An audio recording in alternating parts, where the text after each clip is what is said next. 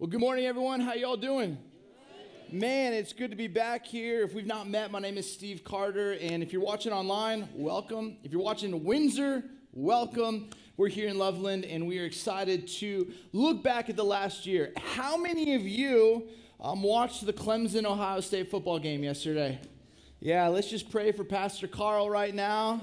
Pastor Eric, Ohio State fans, they're having a tough day. Give them a just high five, encourage them. But those of us who love Michigan or any team that plays Notre Dame or Ohio State, we were happy yesterday. But hey, how many of you had New Year's resolutions? 2019, you created a New Year's resolution. Some of you are like, that was so long ago, I forgot.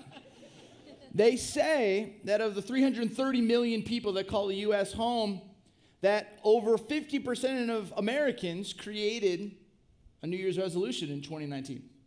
And only 25% of half of our country's population got to 30 days. And they are kind of suggesting that and kind of guesstimating that only 8% will actually complete their New Year's resolution. And I don't know about you, but I love the week between Christmas and New Year's. I love it because I like to look back at my journal. I like to look back at where I began the year. I like to think through my prayers, look at the areas where I grew, areas where I didn't grow so much. And I love to begin to think and begin to plan and prepare for the upcoming year. And as I was thinking about this is such a unique year because we get to the end of 2019 and we start a brand new decade, 2020. And I don't know about you, I'm excited. I'm excited for what God has in store. For Foundations, what God has in store for me, what God has in store for our family. And this is what I want. I want us to begin just to kind of really thinking about, are there some places in our life, some places in our story, maybe in 2019 that we just stayed too long. We maybe overstayed. I don't know if you went on vacation, maybe you went to the beach, maybe you're near some water, maybe you didn't put on some kind of sunscreen, and maybe like me, you got a little bit of a sunburn. You overstayed outside. That's not actually my arm, somebody else's, but I don't know about you. It doesn't feel good when you get a sunburn for like a few days and then your skin starts peeling. I don't know if you are football fans, but maybe you saw this preseason Antonio Brown, who was with the Raiders, then he was the Patriots, then he's no longer, but he'll probably be with the Saints in the playoffs. But during the preseason, he went into this cryptotherapy kind of chamber, which basically pushes and pumps freezing cold air into your body to kind of heal your cells, supposedly. But he wasn't wearing the right shoes, and he stayed too long. And he got frostbite on his feet. You stay too long. Someone stopped me in the lobby, and they're like, every time you're here, Steve, you bring bad weather. What's the deal? You know, and we're outside playing in the snow, and I'm like, man, we stay too long in this. We're going to look like those feet. No, thank you. Or maybe for some of you, it's the holidays. And you had some relatives come in from out of town. Some Cousin Eddies showed up, and they have stayed too long. And you're like, it's okay, you're staying for another day, but if you want to leave, that's fine. That's fine. Or maybe you've been in a role, in a job, or maybe you've just stayed too long. Any of you are Office Space fans. They just basically moved Milton down to the basement, stopped paying him, but he got to keep his red stapler. Maybe for some of you, you're just in a role where maybe you've stayed too long. And I want to take us back to an old passage of Scripture, maybe for many of you, you're not familiar with. It actually comes from Deuteronomy chapter 1. Deuteronomy is the fifth book of the Torah, the fifth book of the Bible. And most Jewish boys and girls, they had Genesis, Exodus, Leviticus, Numbers, and Deuteronomy memorized. Numbers memorized. That's commitment right there. And I'll tell you what, in Deuteronomy, it's just basically a collection of Moses' greatest hits, his greatest messages, his greatest sermons. And you got to know that the Hebrew people for 400 years, they spent time in Egypt. They were in slavery. And what did they do? They made bricks. And their worth and their identity was found in what they created with their hands. And if they didn't meet their quotas, they were beaten. And then the next day, with sore hands, had to keep making bricks. And God rescues them because God always hears the cries of the hurting and the humble and the oppressed. And he begins to lead them into the wilderness. And for 40 years, they spent time in the wilderness because, yes, they had left Egypt. But like many rabbis and teachers will say, sometimes it's harder for Egypt to leave us. And God wanted to teach his people that he was not like Pharaoh. He was a different kind of God. But something happened. They're really, really close from entering into the promised land. And they find themselves at a mountain. And this mountain's called Mount Horeb. And you got to know that there's probably 1.5 to 2 million Hebrew people. And the scriptures will tell us that for 13 months, they stayed put at this mountain. And finally, God just speaks to the people, and he says these words. The Lord our God said to us at Horeb, you have stayed long enough at this mountain. You have stayed too long at this mountain. And here's what I believe. I believe that the mountain is a metaphor for some area in your life today where maybe you have stayed too long. When we are going to be people who flourish in our faith, we are going to be people who are healthy emotionally, physically, mentally, and spiritually. And I think for all of us, we can look back in 2019 and say, hey, there are some significant steps I made to become the person God designed and desires me to be. But there's also, for some of us, probably some places where we went backwards and where we've stayed put in our struggle, in our brokenness, in our addiction. And maybe, just maybe, in this time when we gather together as a church family, maybe God's Spirit's going to whisper to you, that's your mountain. And I need you to recognize that you've stayed too long at this mountain. Question, can you name your mountain? In 2019, where did you stay too long? I like to refer, if you don't know what your mountain is, let me just try and help you. I like to call this the overs. And maybe for some of you, you just overstayed. Maybe you overstayed in a toxic relationship. Maybe it was a dating relationship. Maybe it was a relationship where this person, this friend, actually wasn't really good to you. You just left not feeling really great about yourself. And maybe for you, you're like, man, I'm not growing closer to Jesus because of this friendship. Or maybe for some of you, you like overstayed in your role at work. Or maybe for some of you, you find yourself overworking. You just can't seem to turn off work. And you'll be at home and you've got the cell phone out, and even though you're paid on salary for 40 to 45 hours, you're off the clock. And those little kids are looking to you, but deep down, all you're thinking about is work. And you're not getting paid for that. But like somehow there's something inside you that feels like I need to be needed. And maybe God's going to say, that's your mountain. Maybe for some of you, it's overspending. You have just lived in financial chaos where you have spent more than you actually bring in. And you've extended the boundary stones, and it just creates stress and anxiety. And the credit card companies, they're brilliant. They are brilliant at marketing. Do you know what the Chase credit card is called? The Freedom Card. Really? It does not bring you freedom. It brings you slavery. And literally, when you think about this, like you've got the average U.S. household is somewhere between $12,000 and $15,000 in just credit card debt. And the interest alone on that. And maybe for some of us, this is the year where God's going to say, I want you to get your finances in order. Or maybe for some of us, you look at this, it's we're overcommitted. We're just saying yes to everything. And good has become the enemy of great. What God is calling us to do, and maybe for some of you, God has put a vision into your heart of what he wants your life to do, but you have made all of these excuses to not actually fulfill that because you're just trying to keep everybody else happy and overextending and committing yourself. Or maybe for some of us, you're just over-distracted. You just can't stay present. Constantly, just squirrel, just turning, looking at something, and you're in a conversation, and your mind is 1,000 other places. Maybe God's going to say, hey, this is the year where you become fully present. Or maybe for some of you, it's just overeating. And food is a relationship. For some of us, we just have an unhealthy relationship with food.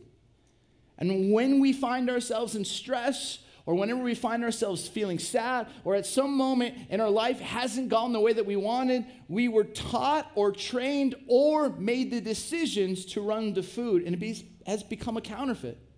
And maybe this is the year where God's going to say, I want to free you from that. I want to free you from that. Or maybe for some of us, it's just over-revved. We're just like, our RPMs are so high. We're so just can't bring it down. And everyone gets around us and they can feel our intensity. Or maybe for some of us, it's overreacting. You just say the first thing that comes into your head. When you get triggered, you just react. And it doesn't matter if it's your kid, it doesn't matter if it's a coworker, it doesn't matter if it's your spouse, it doesn't matter if it's a neighbor, it doesn't matter if it's someone who just cuts you off, you are going to speak your mind. And maybe God's going to say, you've stayed long enough at this mountain. Or maybe for some of us, it's just overwhelmed.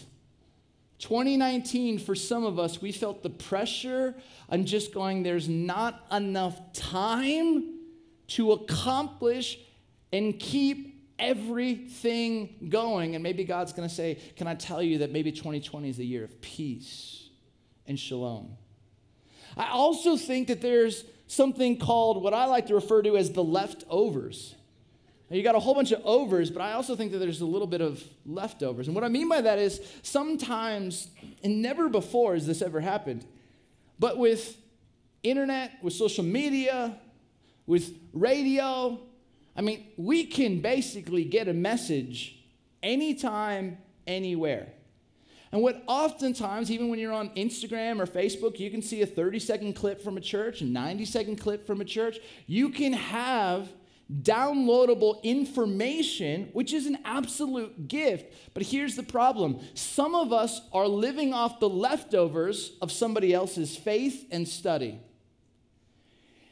And we haven't touched this book for months. And maybe God's going to say, hey, no shame, no shade, but maybe this is the season, 2020, where you find yourself back in this book with me. Or maybe for some of us, when we think about leftovers, I also think that God has blessed us with resources, with gifts, and sometimes even with, let me just quick time out. How many of you like wings? Any of you like wings? Yeah, well done, 10 o'clock. Here's the thing. I think that there are two types of people who eat wings. They're the kinds of people who make an absolute mess, and they don't even care about what's on their face, but they clean the bone, right? And then there are the other people who don't really want to touch the wing, and they kind of pick the food and the meat off of it, and they leave a lot on the bone, right? And here's the thing, no shame on this, but sometimes then they take that and they either just kind of throw it away and it just literally becomes scraps, right? I've just been thinking about this. Sometimes even with our gifts and sometimes even with our resources, in what we give back to the church or what we give back with our tithes, sometimes we're not giving God our very best or the first fruits, we're giving God the scraps, the leftovers. And for some of us, maybe God's just going to say, hey, you've stayed too long at this mountain. And this is where I want us to wrestle with today. Using God's word, I want us to begin to identify the mountain where we've stayed too long. Can you name it? Where have you stayed too long in 2019? Where have you stayed too long? But what's so beautiful about the scriptures is it doesn't just identify a problem, It shows us a path forward. Look what the verse says. You stayed long enough at this mountain, and then look at the next word from Deuteronomy 1, 6, and 7. Turn. Turn. I mean, I think this is incredible. Because you got all of these people, they're here at Mount Horeb, and they've become so familiar with this mountain. I mean, they know where to get water, they know where to get food, they know where to go when there's some sense of conflict that needs mediation. They have created the infrastructure in 13 months for 2 million people to survive. But God says, hey, here's what I want you to do. I want you to turn. And what he's doing is he's lifting their eyes from the familiar to see where he wants to call them. And what's incredible is this, that Deuteronomy will show us that from the time that the Hebrew people actually leave this mountain and begin the journey towards the promised land, it takes them only 70 days. But that's not even actually true, because on day 40, Moses dies. And when Moses dies, they have 30 days of grieving, or in Hebrew, they call sitting Shiva. So really, the Hebrew people are only 40 days away from the promised land. And they can walk it in their Air Birkenstocks. And here's what God's doing. He's literally saying, I want you to turn and see a vision of where I want to take you. A vision of where I am wanting to bring you. And here's the truth. Many people can name their mountain, but many people struggle with having a vision for where God wants to take them. And when God says turn, he's trying to get a mind shift, perspective shift. And I love this because the word turn, when you begin to look at it in the original language, it brings up one of my favorite words. It's the word teshuvah. And teshuvah is a beautiful word. It's the word repent. Now, I know for some of us, maybe we've had bad experiences because we've heard someone scream it at us like I did when I went to Mile High Stadium a few months ago. And I thought to myself, that's not what that word is all about.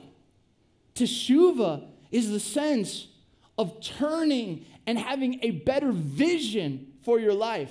Not more fear, not more shame. It's being lifted to see what God wants to do in and through you. Teshuvah is the most invitational word on the planet. It is this gigantic welcome mat where God's saying, welcome home. It is this complete 180 to return back to the mission and the vision that God intended and destined and desires for you. This is what God is trying to do. Now, here's the truth though. Many of us struggle with having a vision because there's other stories that play on repeat in our life. Dan Allender, he's kind of president of the Seattle School. It's a counseling school, and he's a great Christian thought leader. And he talks about the linear life pattern most people believe is that it's past, present, future. But he says that's actually not how it works. Most people live their life in past, future, present. And this is what he means. Is that for every one of us in this room, we've had experiences with trauma, with some sense of addiction or struggle. We've been abandoned or neglected or betrayed or hurt. We struggle with trust issues, right? And we've had these experiences in our story. But often what we do is we create those stories and predict that those stories are going to happen in the future, which gives us an out. So that when we literally walk into the present, we're like, I'm going to be abandoned again. It's going to happen again. And we go in total survival mode. And this is what God is wanting the Hebrew people to understand. I know you were once slaves. I know this is what you think your identity is, but I'm telling you, the vision that I have for you is my promised land. It's something so much more. And I believe God has that for every one of us. The problem is we just tell old stories and listen to old tapes more than sitting with the vision and the mission that God has destined for us and for you specifically. Because, as I like to say, we're really, really good at remembering the things we ought to forget and forgetting the things we ought to remember.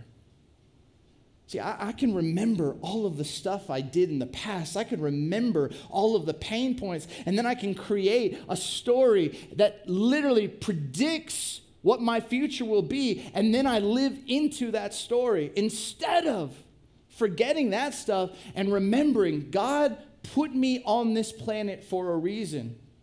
And what God began, He wants to finish. And that's not just with me, that's also with you. Look what the verse says, though. You've stayed long enough at this mountain. Turn, get that vision, and then set your journey. Set your journey. Now, here's the thing. You're never going to leave your mountain if you don't get really irritated with the mountain. And you're never going to leave that mountain if you don't just get irritated, but you don't have a better, more compelling vision. And I'll tell you what, you're not going to leave that mountain if you're not just frustrated and irritated with that mountain, have a compelling vision, and have done the work to set your journey. Nobody coasts into greater depths with Jesus. I've never met anybody who was like, I just drifted into being an amazing disciple of Jesus. Not sure how it happened. I just seemed to coast into getting my finances in order. Didn't make a budget. I just drifted into it. I've never met anybody who was like, you know what? I started the year 40 pounds overweight. I didn't have a plan. I just drifted in, and now I'm the healthiest I've ever been. They have all named their mountain. They have all had a vision, and they have all done the work to set the journey. Now, I know some of you are sitting here. You might be in your 20s, you might be in your 30s, you might be in your 40s. Someone stopped me in their 50s and 60s after the previous service and told me, hey, I struggle because I don't know how to do this. I wasn't given a map. How do I set a journey? And here's what I want to share with you. To set your journey, number one, is you got to set the plan. Set the plan. If you literally want to get up earlier to read your Bible, then ask yourself, what time am I going to wake up? What am I going to read? Where am I going to sit? Like, you just begin to interrogate the plan. If you want to start working out, you set the plan. Who's going to be your trainer? You want to start getting your finances order, you set the plan. Number two, most people struggle with this. You got to share the plan. Do not keep this with you. Christianity was never meant to be a solo sport. This is about us.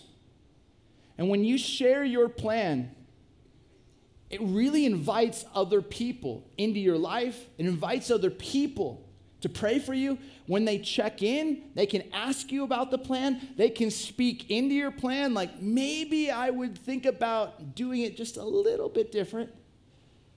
But when you have this kind of community, it makes it easier for you to get from here to there. Number three, you got to name the pain points. Every one of us is going to experience resistance to encounter the promise that God has for us. Just because we have a vision and because we've set a plan doesn't mean that, oh, it's just going to be easy. No. Life happens. Enemy is real. We get tempted. And all of our previous years on this planet have told us, stay put at the mountain. It's safer. But the more you step out in trust and dependence on God, man, you got to have the awareness to identify what are those pain points. Maybe for some of you, you're like, I don't want to wake up so early in the morning. I like my sleep. Well, that's going to be a pain point. Or maybe when I have stressful days and I find myself going to the refrigerator, maybe I shouldn't have Trader Joe's Peppermint JoJo's. that I have been freezing. Maybe I should take all the Thin Mints that I purchased in 2019 and throw them away, which I have done. But like literally, if you got a name, where will you return to the mountain? And then number 4, most people don't do this. You got to share the pain points. Share the pain points with the people going, hey, here's my potential obstacle to return back to my mountain. Stress, worry, time. This is what I typically do. So please ask me about this. 5th, 40 days. I said it already. And why 40 days is so important is because that's how far the Hebrew people were from the promised land. But more than just that, 2020 is a leap year, so we're going to have 366 days. And sometimes when we make New Year's resolutions, we create these ethereal plans. Like someday I'm going to be this. Someday. Without the plan. And I remember when I was a kid, my dream was to play Division I basketball. That was my dream. And I had my reasons for it. But I remember in 5th grade, my parents dropped me off at Pepperdine University to a full week basketball camp. It was the only time that I was away from my family. It was the first time I was away from my family for a week. And I was in the gym every day just playing. And at the end of the week, they handed me this 2-page evaluation of my skills as a 5th grade basketball player. And I read it and I almost broke down crying. Because they told me that my left hand dribbling was below average. And my bounce passes, thumbs down like you're milking a cow, my bounce passes were below average. My jump shot, they didn't even have a grade for it. It was so bad. It was like a G-. And I remember looking at this going, there's no way. I show it to my dad. My dad was so amazing. My dad just gets down on his knee and he goes, yeah, if you read this, you'll create a story that you can never fulfill. But what if we broke it down section by section by section? And let's say for the first month, all we're going to do is we're going to work on your left hand. And I take you to the grocery store, I'm going to give you a racquetball, and I want you to follow me, and I want you to dribble that ball. And I want you to work on that left hand. And then the next month, we're going to work on our passes. And we're going to watch videos by Pistol Pete. And we're going to go to the park, and we're going to pass, and we're going to pass, and we're going to master that. And then, you know what we're going to do? We're going to spend the next 13 years on your jump shot because it is broke. But what he was doing, though, so brilliantly, was he was breaking things down so that they could become more manageable. They were more bite-sizable. I don't even know if that's a word, but I just say it. But it's like it became something that you could actually accomplish rather than some ethereal idea. And at the end of the 40 days, calibrate. So sometimes what I do,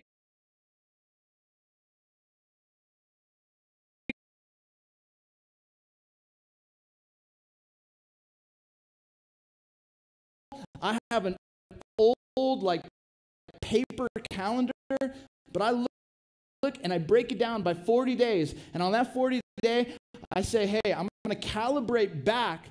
How have I done?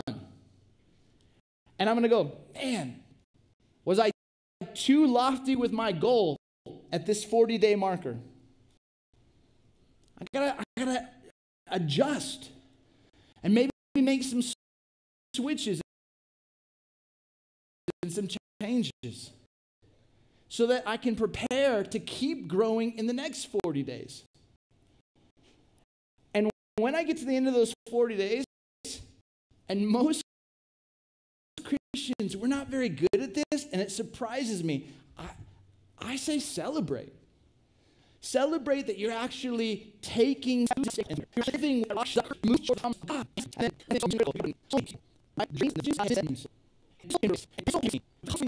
in ink, and you visualize where God wants to take you, and you set the plan, share the plan, you identify those pain points, you share those pain points, you name it in 40 days. God, here's where I want to go. And when you begin to live like that, you begin to get to the end of a calendar year or the end of a 40-day plan, and you begin to go, man, I took some steps of growth. And it becomes the snowball effect of momentum to say, I want to grow more. I want to grow more. God, work in me more. Heal me more. Make me stronger here more. And this is how we grow. Nobody just drifts one day and goes, you know what, I just somehow woke up and I was like Billy Graham. It's crazy. Could preach like him, evangelize like him. It just happened. And you've heard me say this, and I will say it. You just can't microwave spiritual formation. It takes time. So be kind to yourself and go with Jesus on this journey, because as you watch him, as you walk with him, as you follow him, and as you actually name those desires in your heart and bring them before him and make that plan, you are going to become more and more like the person he intends you to be. I love how this passage ends, though. It just says this: you have stayed long enough at this mountain. Turn, see the vision, and set your journey. And then look what it just says, and go. And go. It's like God's just saying, hey, you know you've stayed too long here. You know I have called you to my promised land. You know that. You have all of the power to set the plan. Now, go. Now, here's the thing. And let's just real talk. I love Foundations Church because you all are people who don't just come to church. You love to be challenged by God's word. I respect that.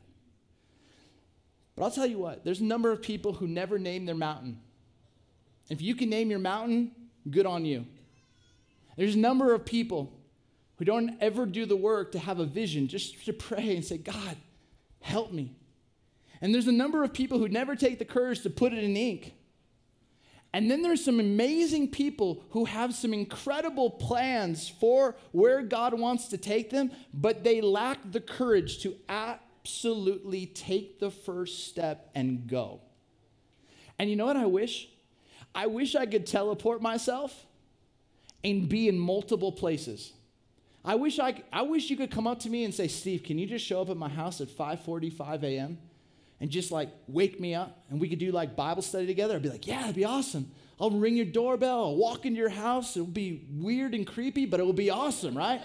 I wish I could be the person who said, you want to go to the gym? Let's go to the gym. I wish I could be that person. I can't. It's just not physically possible. But I'll tell you, God's Spirit is with you. Never leave you nor forsake you. So the Bible teaches us. But I'll tell you this. I can only tell you what the Bible says. And here's the challenge. It's up to you now. You have to get to a point where you get so frustrated with your mountain and you go, no more. I don't want my marriage to be like that anymore. I don't want my finances to be like that anymore. I don't want my life to be like that anymore. I don't want that anymore. And to begin to take the steps. As a friend of mine, Andy Mineo, says, you either make moves or you make excuses. And the truth is, you're either making moves towards the person God intended you to be every single day, or you're making excuses and returning back to the mountain. And it's up to you. It's literally up to you. And I'll tell you what, all of heaven saying, you can do this. You just got to name your mountain. You just got to be able to turn and have that vision that God's for you, God's with you. You're his son, you're his daughter. He's gifted you, and he wants you to set that plan, and he wants you to go. And I have to motivate myself because I'm not just someone who's like, let's go. Especially when it's really, really personal and vulnerable to the desires of my heart, I get a little nervous. I get really fired up for other people's visions. I get really, really nervous for my own. And so if you walked into my office, you'll see this quote that I just put up on the wall, because when I think about that word go, I define go as this quote from Jim Harbaugh that literally is, attack each day with an enthusiasm unknown to mankind. And when I go, I don't want to just go like, I want to like go. I want to go and set an example for my son and my daughter. I want to go because I believe that God is with me. God has gone before me. I want to go because I never want to just get to the end of my life and go, you know what, man? I spent so much time at that mountain. It was awesome. And I never grew. I just stayed put. And I think the danger of Western Christianity is we have been okay with the plateau. And I think God is just literally saying, I want dependent and expectant people. People who are humble that can name, I'm not perfect, I've got mountains. People who have profound levels of trust to step out and begin to risk themselves for what God has for them. What's your mountain? Where have you stayed too long? And as you look ahead to 2020, what if you could see a vision of God using you, God working in you, in your marriage, in the marketplace, in this church, to do something so extraordinary and only of Him that not only just blesses you, but man, blesses those around you. Can you imagine getting to the end of 2020 and just sitting here going, I was actually part of the 8% who followed through. I was actually part of the 8%. And you can look back and you'd be able to look in your journal and you could go, I left that mountain. And sure, there's going to be other mountains to hike and climb and leave.